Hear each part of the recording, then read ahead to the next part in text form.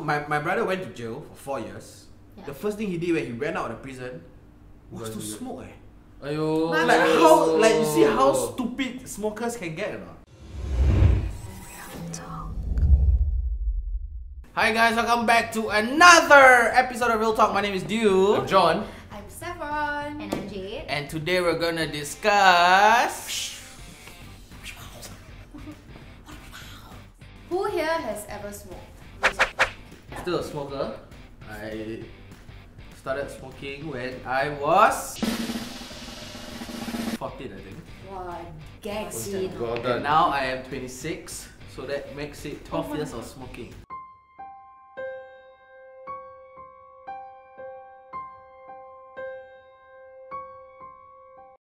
I always think back to like when I tried cigarettes. I was 15. All these underage smokers. So obviously it's not my cigarette lah. So I have a friend that smoked. Shoutouts. So I remember like smoking and then like it was very hard. But you try to like play off, right? You try to be man about it. Like when you first try to inhale, you already want to cough already. But you try not to look like a little right? So you just deal with it. Then you. Yes, I don't know why I even tried it again.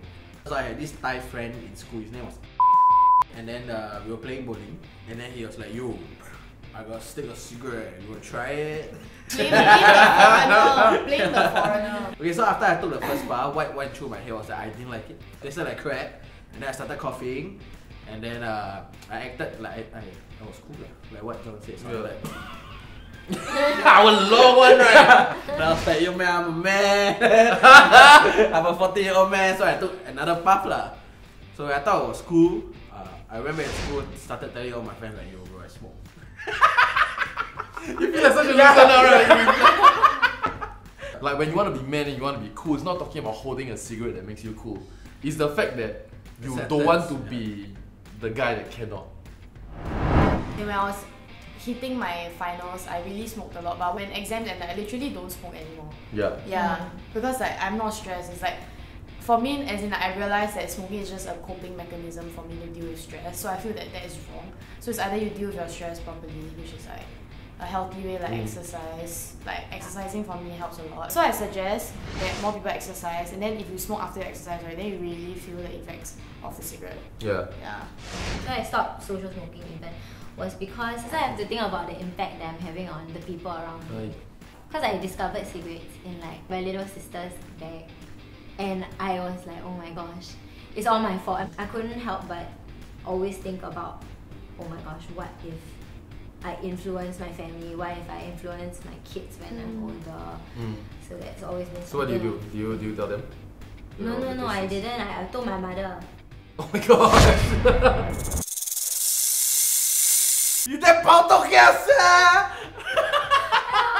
And the worst part was I was still smoking. You know, okay, but you know what's the worst part about that? No? Is that as a smoker, I wouldn't want my kids to smoke, right? But if I tell my kids not to smoke and I smoke, right? It's not gonna work. No, but you need to stop smoking for your kids. Yeah, would you stop smoking? That's the thing. You definitely wouldn't want your kids to smoke. Now I understand why my parents say don't smoke, right? But now that I'm a smoker and I get married and have kids, yo, don't smoke. But you smoke, daddy. See, that's at the end of the conversation. Because it doesn't make sense. So if I were to weigh out the pros and cons of smoking, right? So the pros, number one is that you feel like you have a goal. If someone forces you to work hard, just for the end of the day you get that smoke break, right? You will do it just for the smoke break. One of the benefits of smoking is it's really quite easy to make friends. Yeah, that's hard to deny. Correct, everyone's getting the same, everyone's doing the same thing. Yeah. But the cons of smoking, mood will get all like messed up. I will get angry very easily. You see a mood change. Yeah. You don't smoke. Yeah. Wow, you need to quit, bro. Like seriously, you need to quit. So I will get angry very fast, and then I'll get sleepy. Like after I eat, if I don't smoke, I'll get damn sleepy. I'll just be like, wow, I cannot really smoke. Oh my god, really? Yeah. Your body is like withdrawing. Yeah. So it's my body is like reacting, telling me that I need it. Where are you now that I need you? It's also bad for your skin. The impact on my teeth and my skin was not worth it. Yeah, me too. I don't know, it just depends on what you prioritize, right? If you're like me and you're vain and you spend a lot of money on it, then you're not going to want to ruin it with cigarettes. So some misconceptions of why people continue smoking is number one, they say they are going to smoke lower levels of nicotine or lower level of tar cigarettes, and then it's not going to be so bad, right? Because they won't get addicted. As a smoker, I'll tell you that it's not true, because nicotine itself gets you addicted.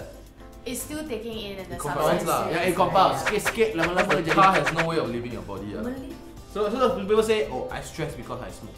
I smoke because I stress. Wait, I smoke okay. I smoke because I stress. Boom, I think doesn't make sense. You will only understand the relief that you get from smoking if you are a smoker.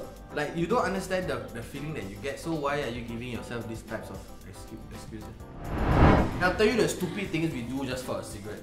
If I had $13 in my wallet right now, it's my last $13 of the week. Correct. I would buy cigarettes instead of food. And Instead of 5 meals.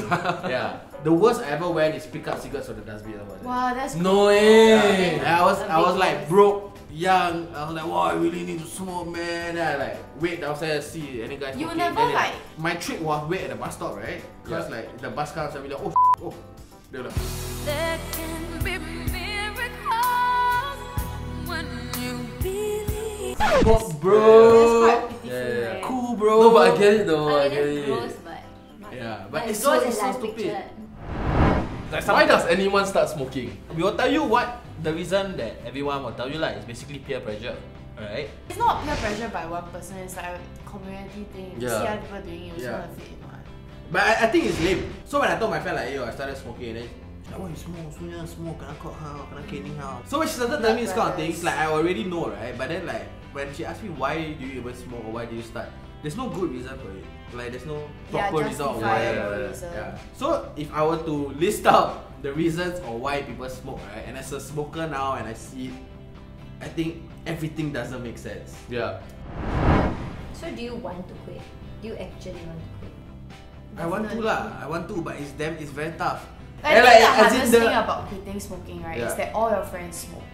You know, some people just, it's harder to quit because all your surroundings, because everyone around you smokes as well, right? Because it's a community thing.